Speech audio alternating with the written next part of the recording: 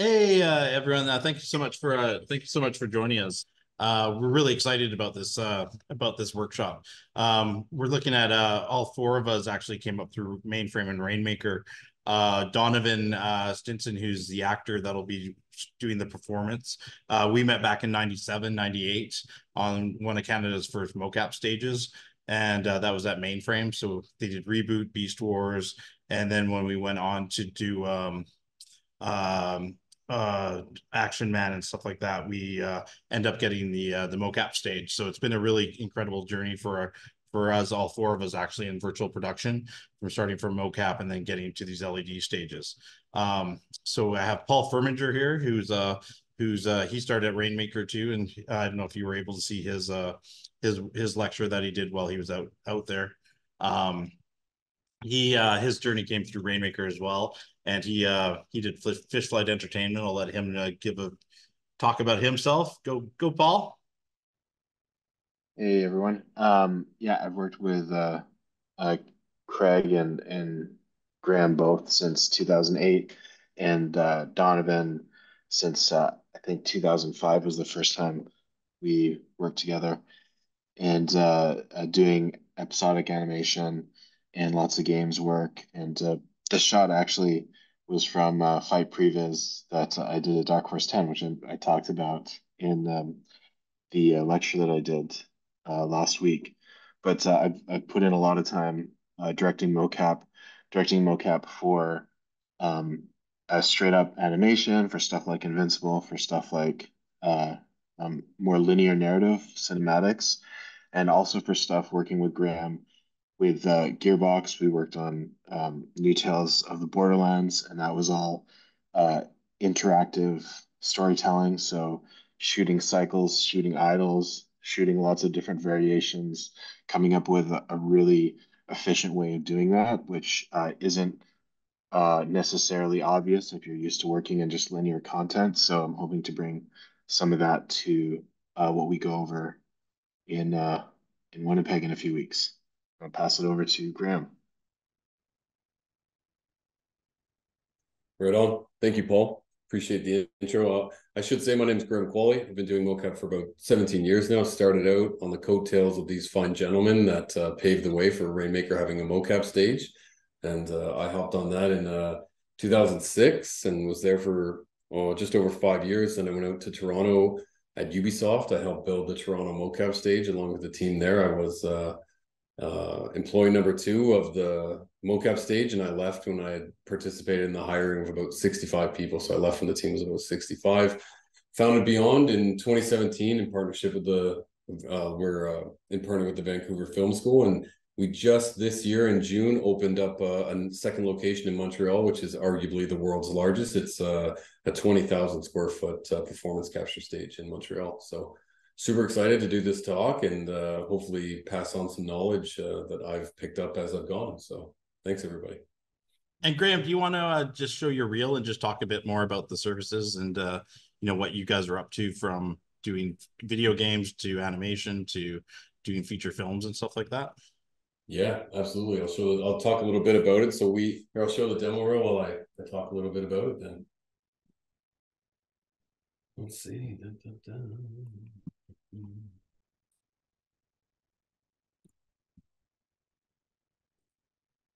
All right, let's see if we can do this make this better for optimized video clip. All right, everybody can see this. Yep. Yep.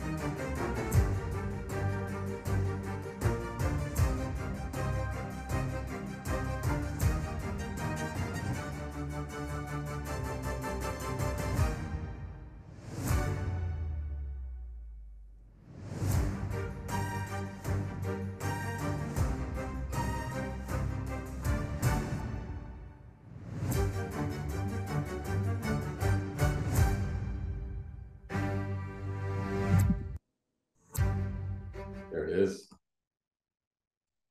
Cool. And one of the things is, with motion capture, it's just not for video games or for digital, like digital ends sort of things. There's pre-production. We use it a lot for pre-production to get the ideas quickly and to be doing pre-visualization for for the scenes. And we've also been doing previs. Paul can talk a bit about we did Sonic 3 last year. Paul, do you want to talk a bit about how that usage of that was? And using it for previs? Yeah, I mean, it's great just to get a whole bunch of different cycles in so that you can quickly pull stuff and just reuse it. You use portions of it, and over time, you kind of develop a library of stuff. And like I mentioned just in one of the um, workshops last week, just about there's stuff out there, libraries like Mixamo and other things where you can pull some quick mocap, lay it out, get something to like a previs level, and then work with a company like Beyond to get final capture and kind of really add that extra level of performance in there. And I see Donovan is up too, if we want to intro him. I see his Hi guys. headshot. Hey, Hey, Donovan. yeah, and I just wanted to say, Donovan, Hi. we've been working with for almost, he's been doing it for almost 30 years. So a veteran. And what I'll do while you talk, Donovan, is I'll just queue up your reel here and just show that while you talk about what all the fabulous things you've done. Cool. Everyone can hear me okay? Yep. Okay, good. My apologies for being a little late. I was just working. Yeah, so I've been doing motion capture for 25 years now, about. I started in 1999, 98, 99 at Mainframe Entertainment with it was a cartoon called Heavy Gear. Craig McEwen was at Mainframe at the time too, and then went on to do another show called Max Steel, and then from Max Steel we went into Spider-Man, we went into Action Man, a lot of different cartoons, and then the odd Barbie movie too, which was pretty interesting. And then I didn't play Barbie, by the way. And then I started getting into like a lot more game stuff. I started doing a lot at EA. I worked on, I think the first one I worked on was like NCAA college ball, just doing like the crowd motion, and then eventually did like James Bond Nightfire, and that kind of rolled into a lot bigger titles, bigger roles. So I started doing I did like Mass Effect, like the Mass Effect series, Lord of the Rings. Did the movie District 9, and a lot of games. Some I completely forgot. Graham was showing me a video the other day of a game that I don't even remember doing, which is kind of bad. Yeah, I've been doing it for quite a long time. Just recently did Hogwarts Legacy for WB Games, which is a really fun one. And yeah, there's like some of the games that I've worked on there. So yeah, man, I've been doing it for quite a while. And now, it's pretty fun because we're kind of pivoting into a little bit more of this workshop stuff. So I get to kind of share my experience of doing it, what I've learned throughout the years, and be able to kind of, share my knowledge with people that want to get into the industry. Yeah, I hope that was enough. I don't know. It's weird talking about yourself. Thanks, Donovan. Jonathan, did you want me to introduce the 3 days, or do you want to do that? I think, do you have some slides for that, or do you just want me to go off that? I do have some slides. They're not great. really queued, but maybe I can just set it up. So Okay. The point of this info session is that we have these wonderful workshops coming up, but they do require some context, I think, because they touch a lot of different potential participants. But basically, the events have all just gone live now, so they're all up on Eventbrite, and I'll put them into the chat as soon as I stop talking. But let me, if you just bear with me, I will pull up the 3 slides here, and then maybe we can have a quick look at what we're going to be offering, and then maybe Craig and the gang can sort of explain which each one is. So we're starting off where we always should, with, let me just share my screen here. Where are we here? So many windows. We are starting off with a fundamentals workshop. This will be happening, Craig, correct me if I'm wrong, I don't have my calendar up here, but it's happening, I think, March 6th. And this is... It's March 4th. Pardon me, March 4th. Once again, I'll put the links in the chat shortly. March 4th. And the idea is just to kind of create that kind of foundational knowledge for participants. So this will be a one-day, like a 9 to 5 type workshop. Beyond Capture and Paul from Fishflight and Craig as well will all be on hand, and they'll really kind of be going over the fundamentals of what participants need to understand about mocap. And maybe Graham, I'll just quickly throw it to you while I dig up those links to kind of explain like what you're going to be covering kind of in that first day. Thank you. So we're going to throw a bit of a wide net on the first day. We're going to be talking about not only, what is motion capture, the history of motion capture. We're going to let people know sort of like vocabulary around mocap, so you don't sound like a noob when you walk onto the shoot floor, and that you'll be able to sound like you know what you're doing, because I've been faking it for 17 years and I know what it's like. We'll go over some very fundamentals of how it works and how the different systems are, how there's optical, there's inertial, and then we'll get into getting into real-time capture, post-processing, everything. And then we'll talk about the difference in motion capture to performance capture, the different technologies, how they've come together over the last 20 years, what it means for actors, what it means for directors, how virtual production, pre-production, pre-vising all fits into it. And then we'll talk a little bit about AI. I know a lot of people right now, there's a lot of talk around AI in that, but I think actually it could be a positive thing, get more people hired and more people working. So we'll talk a little bit about that as well. Awesome. So the link is now actually in the chat, so you can check that out yourselves. Sorry, go ahead. Oh, sorry, John. Yeah, I was just going to say, and for that day, it'll be Graham and Donovan will be predominantly presenting. So I'll just let Donovan talk a bit, because they'll be presenting back and forth sort of thing from the technical as well as from a director's point of view, and then also from the performance part of view. Do you just want to expand on that a bit, on Donovan? Yeah, so basically, what we're going to kind of touch upon, especially with the actors and a bit with the directors too, we're going to be doing a lot of basic motion stuff. So what you predominantly would get a booking for in a video game, you tend to do, obviously you'll do cinematics, and that could be performance capture and stuff.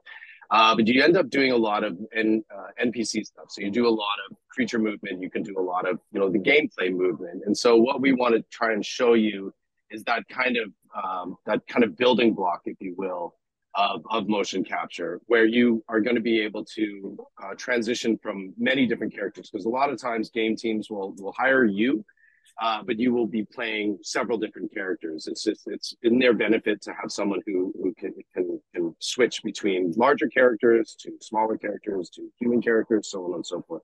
So we're going to be dealing with a lot of like kind of basic idles, breathing, bringing characters to life, walk cycles, run cycles, that kind of thing. I'd love to be able to touch into just a little bit of weaponry if we can, but it's basically about just embodying whatever character that's going to be. And so we will kind of walk the actors through that, and the directors too, of how you can basically, what a shoot day could end up looking like, especially if you're having to do quite a bit of shots in a day with lots of different characters. So we'll be dealing with eye lines, if characters are taller, smaller, that kind of thing, and reactions and all that kind of stuff. It'll be super fun. And then also for that day one, it's really to demonstrate, the possibilities and the opportunities with mocap, but also around that stage in Winnipeg there. So it's, there's so many different ways you can go with mocap. And as Donovan was saying too, just with creature movement or biped or quadruped, but really helping, see sort of the breadth of things that can be done from the technical side as well as from the performance side. So that first day is really like a good sort of dip into what is motion capture, that connecting of direction, technical, and performance. And I will, like, just to kind of set expectations, we do not have 16 mocap suits that people can jump in. We do have kind of a limited number of suits, so like it's not going to be a in suit workshop for folks who kind of are into that. There's obviously lots of opportunity after the workshop to come practice these techniques and things with the 2 suits that we have and our faceware system, and we'll make sure that you know, if you are a participant in the workshop, that we give you some stage time as well too, where you can kind of practice some of the lessons yourself if you're one of those people who likes to get into really tight fitting suits. There will be that chance for you to play around as well. We do have 2 Rococo Mark II suits, as well as the new coil, which is supposed to help a lot with hand movements and things like that. And we have a Faceware Mark IV facial capture system. We do have access to an XN suit as well that we can bring in if you're more comfortable with that suit from the Winnipeg Film Group. Okay, moving on to the second workshop, which we the art of virtual directing, mastering the scene. I'm going to throw this over, I think, to Paul to speak to it first, but I would say that this is probably the most how would I phrase it, like the most specific day of the workshops, in that this is going to be geared towards both directors and performers specifically. So while the first workshop is a little bit more general in its approach, this second one is a little bit more specialized. Paul, I'll throw it to you. And actually, that's the third one, the mastering the scene one. The second one is just mocap for director and performers. I think that's, oh, you know, you're absolutely right. I apologize. Let me pull up the proper slide here. No worries. So this one is going to be with myself and Donovan. So they'll be hoping to get a mix of directors and performers there. We'll be working together, going through what we both look for as directors and performers, giving some tips, breaking down into groups. On the director side, there's a lot of different things to talk about. It's like thinking about shooting in moves versus shooting in shots, thinking about how you're going to break up performance, thinking about layering performance, especially if you're working at a studio that has 2 suits. If you need to do a scene with 6 people, how you're going to layer that in, and even work against previous mocaps. So maybe you're trying to layer in some new mocap, and you're working with a take that's already been approved. How you can kind of work against that other performance, and we'll also come back together and be workshopping some scripts that Donovan's put together, and go over analyzing performance and what you need to look for, and from my experience, what type of movement comes through into the final product, and what looks good on the day maybe isn't the best data for what you need down the line. So I can give you some tips in that respect. And Donovan, I'll pass it over to you. Yeah. So just to touch upon what Paul said, so we will be dealing with a little bit more scene specific type of motion capture. There will be small scenes; they won't be super large, but that tends to be the case when you're working on games, when you're breaking them into like in between gameplay cinematics. And so there we'll really delve into that kind of having to play multiple different characters and looking at eye lines and knowing your timing of dialogue. And then obviously you will have reaction things that will happen. And so I have a pretty fun little kind of Space Marine one that's going to be really fun to do, that where there's reactions to, because obviously when you're in a motion capture volume, there isn't sound effects. Sometimes there's sound effects, but there's nothing to really react to. There is an actual explosion. So getting that kind of performance out of the actors. And then like again, just touching upon what Paul said, of like how sometimes directors will break even a smaller scene up because you might have different outcomes for gameplay. Okay, so it could be something as simple as when you go back into gameplay, you're injured, and then you have to run into gameplay and come in and out of gameplay kind of scenarios. So we'll deal with the little things like that and how directors can tweak it on the day, where you don't have to necessarily go back and film the whole scene. You can just do little parts of it and punch in and do tiny little movements that you might have forgotten, and show how the directors can take piece by piece. You might like the performance that you had in take two, but then you really like the other character's performance in take five, and how you can bring those all together into your final product. Awesome. The link is in the chat right now, so you can save that. I'll of course pass this out as an email to participants afterwards. So let's go now to the proper slide for number 3.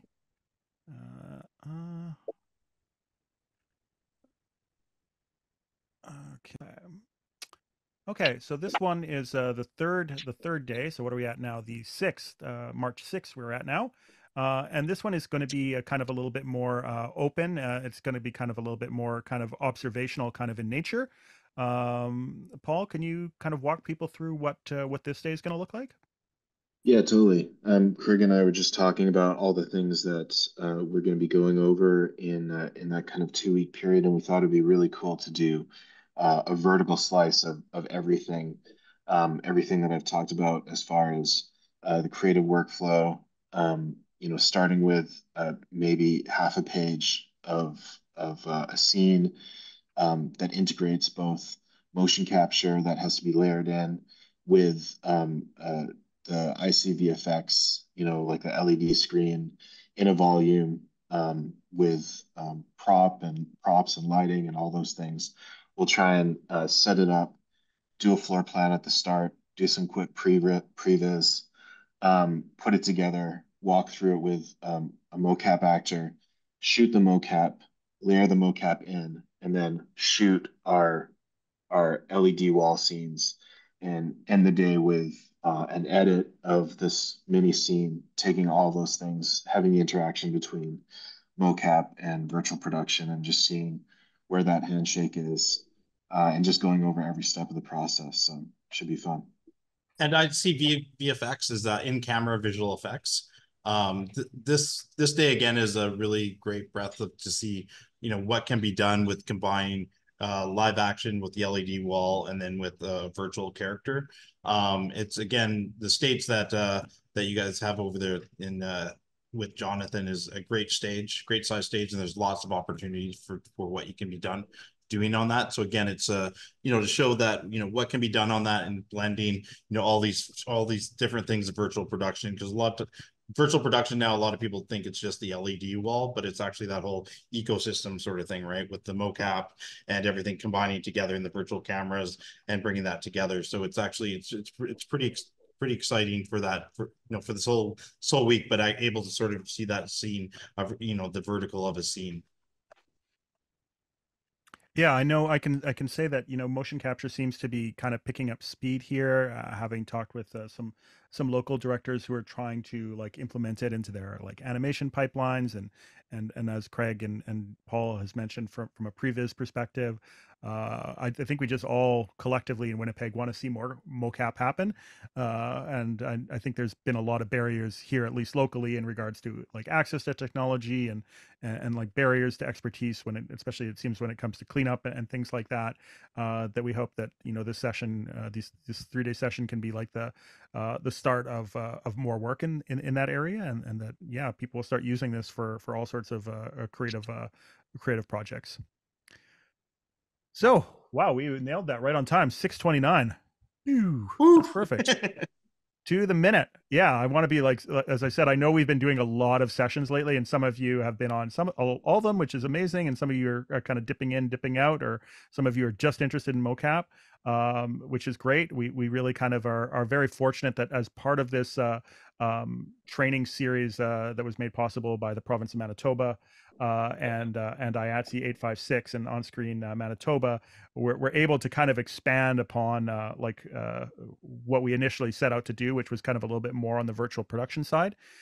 So it's great that we can add even more, hopefully, value to all of our production lives, and maybe learn some new technologies and collaborate with some incredible expertise. I will also say we are going to be next week also dropping a Unreal Engine 5.3 world building workshop. There will not be an info session for that, as that is relatively self-explanatory. But I will say the instructor for that is incredible. So we're just bringing in like some top tier talent to Winnipeg, and we're really grateful for Paul and Graham and everyone at Beyond and Fish Flight for, I don't know, taking the time. We know this isn't like your daily life. You guys are in production for the most part, but the fact that you're willing to share this information with everyone here in Manitoba is just so fantastic. So thank you so much. I'll leave the call open. If there's any specific questions for people, maybe we can spend another 5 minutes punishing Paul or Graham up with questions about mocap. Just feel free to just chime in. We're only at 21 participants, so it's not a giant group. So just feel free to either raise your hand, your virtual hand, or just kind of speak into the mic and ask questions. I have a question. So I work in the practical world in the sense of makeup effects and suit performers and puppeteers kind of world. So part of myself is wanting to know how to integrate and move into this environment a little bit more, because it feels like it fits. It feels like it's symbiotic kind of thing. I'm not like a makeup effects guy that's like VFX or CG.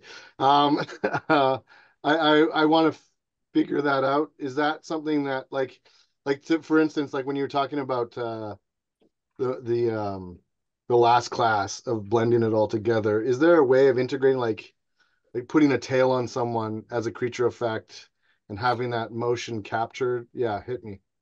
I'll jump in first if anyone else wants to jump in afterwards, but I can tell you right now we're doing 2 projects in Montreal, one of which we spent 4 months and about $25,000 developing wings and tails for one of the characters. And so, yeah, that is absolutely being used in mocap. And not only that, but there's the on-set puppeting of his tail, but then in the game that we're doing, his tail is actually a sign of like whether or not he's lying or not. So they have built a system where in real time we have a telling the truth and a lying button, and the lying button, his tail wiggles. So it reacts different inside the software during the scene, so that they get nice real time that looks pretty fantastic. And further to that, we have a TV show that we're doing that we bring in an actual puppeteer, and I can't say what it is. It's still 2 years out of production, but let's just pretend it's Game of Thrones. It's not, but let's say it is. Okay. We have an actual puppeteer coming in and puppeting a dragon through the miniature scene that we were actually shooting. And then we have actors sitting on saddles pretending that they're sitting on the back of the dragon. So they're reacting to what they're seeing in real time that the puppeteer is taking the dragon through, which is all being mocap. So yes, there is a lot of crossover. Great, thank you. Yeah, I think there's also just sorry guys, that just to again touch upon that there has been shoots before too where when it comes to our facial capture and stuff like that, where they've implemented a little bit of prosthetics on actors just to basically get a different kind of performance out of their face and their voice. So there has been some of that stuff as well that the game companies have used in some cartoons as well.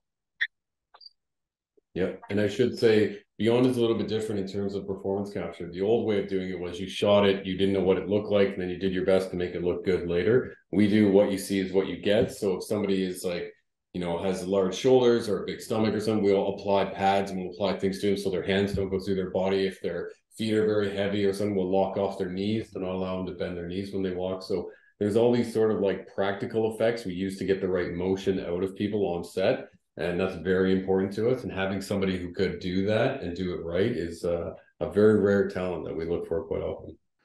Great. Any last questions before we call it a night?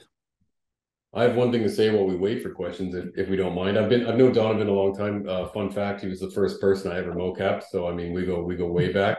Donovan, given your age and saying you've been in this industry 25 years, I guess you mocapped at 5 years old. But I have to say, you're so sweet. Just a nice guy. But I gotta say, honestly, like, and I've known Donovan so long, I have a hard time complimenting him. But any actor who is going to be in this scene is very lucky to have somebody like Donovan. Like, we have the thing in our company called the Donovan nod. And when a client comes in and says, we want to explore with this, we want to explore with that, we got to look at each other and give each other a nod. Like, yeah, we're going to bring in Donovan for this. Donovan is probably one of the most body expressive people I've ever worked with. I've done 2,500 shoots. I've probably worked with 1,000 actors, and I would say Donovan is easily 1 and 2 of the best actors when it comes to controlling his body. So any actor that joins this session is going to be seeing world-class how to handle your body, how to move things, and how to express through your body. So I look forward to it every time I work with him. So thank you once again to everyone in Vancouver, Paul and Graham and Donovan.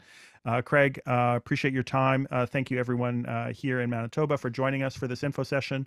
I hope you found it informative, and we will see you again very, very soon.